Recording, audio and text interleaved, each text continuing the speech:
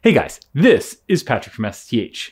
Today, we're going to talk about fiber optic plenum cable. Specifically, we're going to talk about what it is, why does it exist, and really, why should you look for plenum cable, or might you want to look for plenum cable if you're running your own fiber optic cable through your house or your office. And we're also going to talk a little bit about what the difference is between plenum cable, which is over here, and something like this, which is riser cable, but it's LSZH riser cable. And if that doesn't mean anything to you now, it will by the end of this. And so will OFNP and OFNR. And so as a quick background here, this all came about when I decided it was time to go and run fiber through the house. At first, I was just gonna run standard OM4 pairs to the different rooms, but then I kind of said, well, if I'm gonna go and take all the time to go and run wire through walls anyway, I really should do something that's a little bit better. And I was like, you know what, I'm probably gonna need more than 2 strands anyway.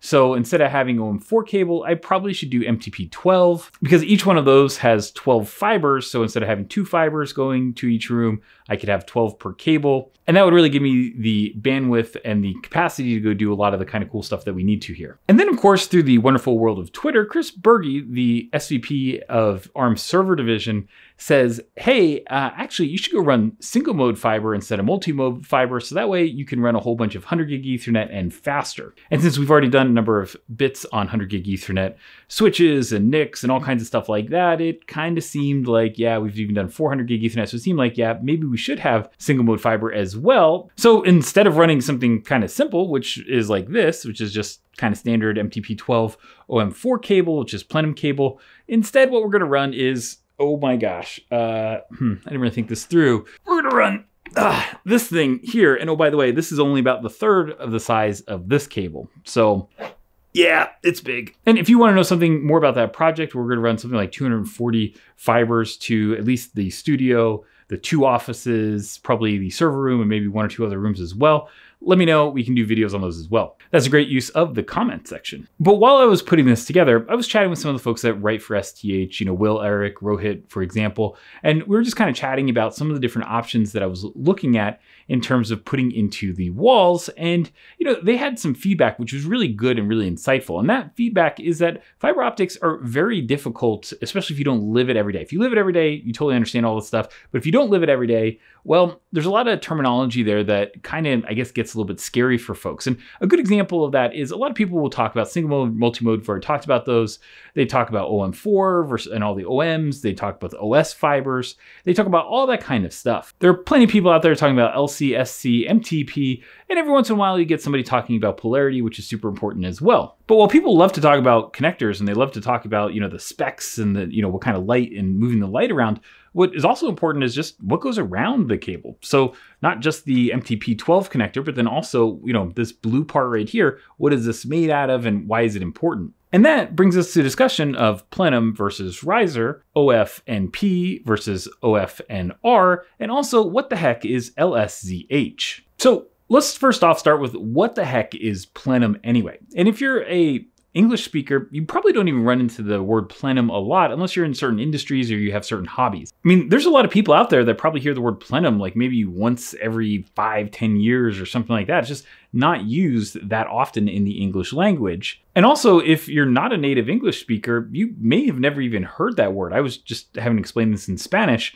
and I had to go look up what that was. Probably the easiest thing, especially for folks that don't run fiber all the time, in terms of where you may have heard the word plenum, a big place that you probably hear it is in terms of like internal combustion engines. A lot of times you'll have like an air intake plenum or something like that. But if you're a non-native English speaker, there's a good chance you've just never heard the word. So the fact that we call this cable plenum cable, and it's often labeled as plenum, it may just not make a lot of sense. So the best definition that Rohit could come up with, a plenum is a compartment or chamber to which 1 or more air ducts are connected and forms part of the air distribution system. So with that, let us get to just a diagram of an office building, because the plenum, that kind of is really why this cable exists, or one of the reasons that the cable exists, really like kind of in office. So this diagram is a simple 1-story office building just for now. And here we have 5 offices. Each of these offices has a floor, has, structural walls on the outside, and then there's shorter walls in between the different offices. And, hey, maybe these aren't just offices, maybe they're, offices and conference rooms, for example. But the idea here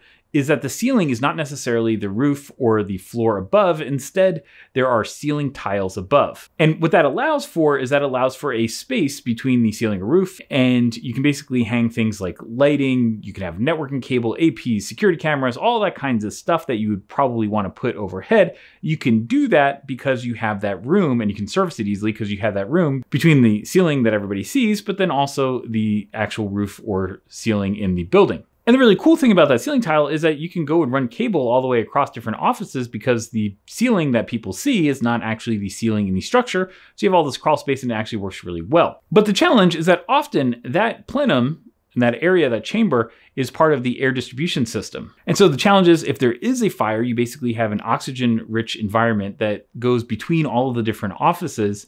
And so it allows for things like, the fire to spread, but then also really smoke to spread between the offices very efficiently. At one point I was living in a house actually went on fire because of a squirrel that was chewing the wires.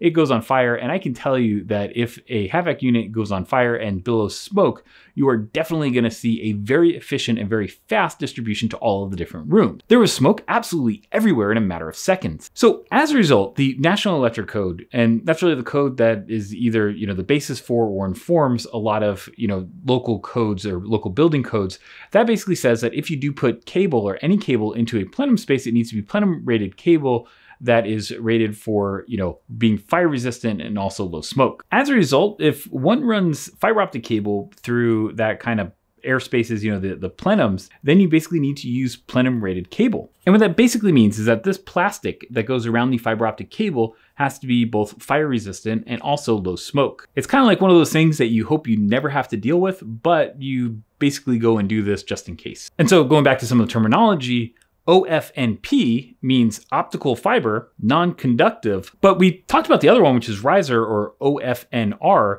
So that would be optical fiber non-conductive riser cable. And this is an example of that right here. Now, riser cable is really designed to be used in kind of those vertical things like walls or shafts or whatever that are not plenums, that are not part of that air distribution system, but that, are basically meant to go from more or less floor to floor. In fact, the testing usually of riser cables is actually for their, flame and smoke and stuff is actually done in a vertical manner. So going to our 2-story office example, maybe you have a shaft or something like that between the 2 floors, and that's maybe where you'd use something like a riser cable. So typically, plenum cable is usually going to be, more expensive, and it's going to be less flexible than just riser cable is. But at the same time, you're usually allowed to run plenum cable in the same spaces that you would use riser cable. So if you just want to make life easy on yourself and you don't want to have junction boxes and all kinds of stuff like that, you can basically just go and run plenum cable throughout an entire structure, and that's exactly what we're going to go do. Now, one other common marking you're going to see in this area is LSZH, and this actually is a riser cable from HP Enterprise,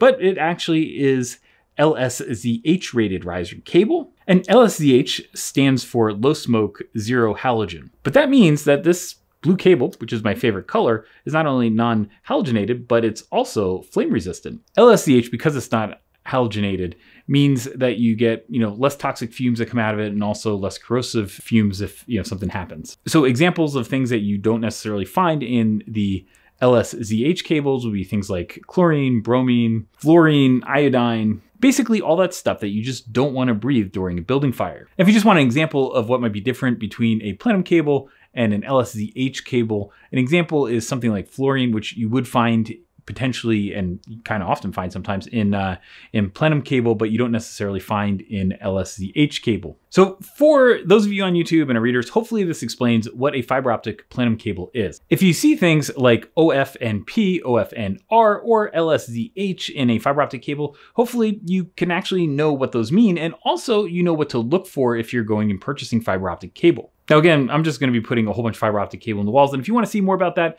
let me know in the comments down below. We can do probably some videos on that. And if you want to see some of this other stuff, especially since we are using higher end cable, let me know if there's any other topics you want us to cover as well. And hey, if you like this video, why don't you give us a like, click subscribe, turn on those notifications so you can see whenever we come out with great new videos. As always, thanks for watching and have an awesome day.